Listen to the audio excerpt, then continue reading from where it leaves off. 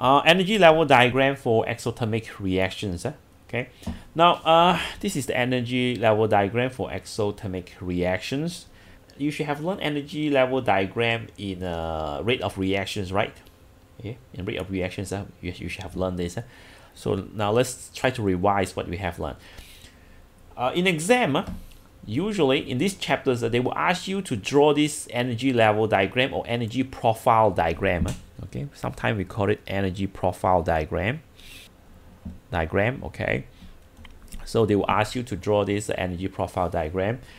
Now for this energy profile diagram, there's only one axis. Okay, there's only one axis.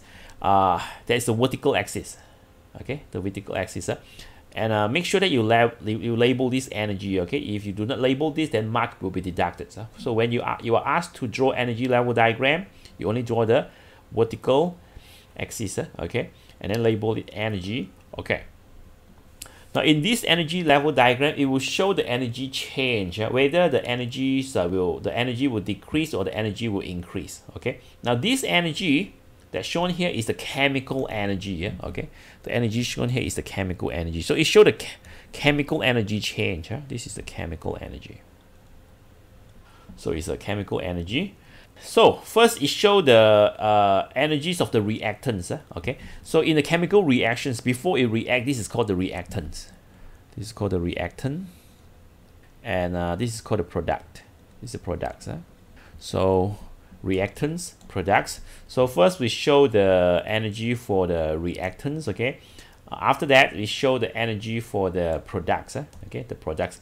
In exothermic reactions, the energies of the products is lower than the energies of reactants because chemical energy has been released to the surroundings. Okay, so when energy released to the surrounding, the energy will decrease. Okay, so the energies of the products is lower than the energies of the reactants.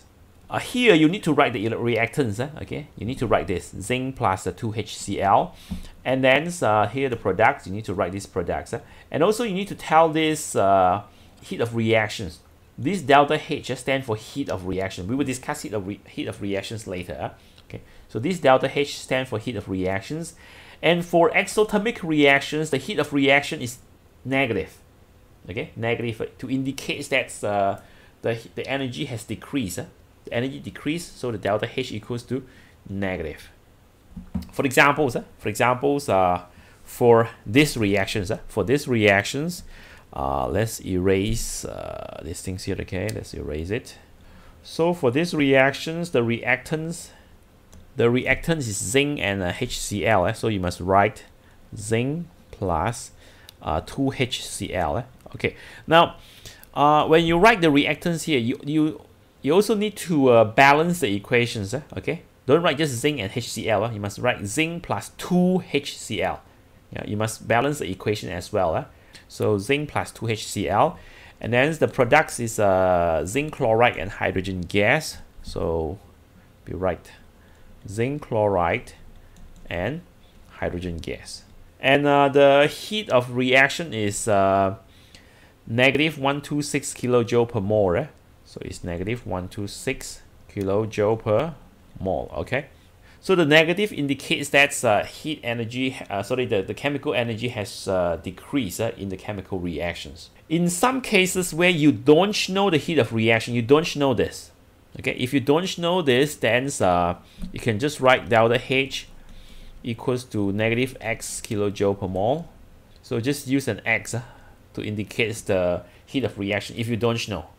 Because what's important here is the negative. Okay, it shows that you know that for exothermic reaction, the delta H is negative. This is for endothermic reactions. Endothermic reactions, then the energy increase. The energy increase and the delta H is positive. Okay, so here it shows the heat of reactions for these reactions.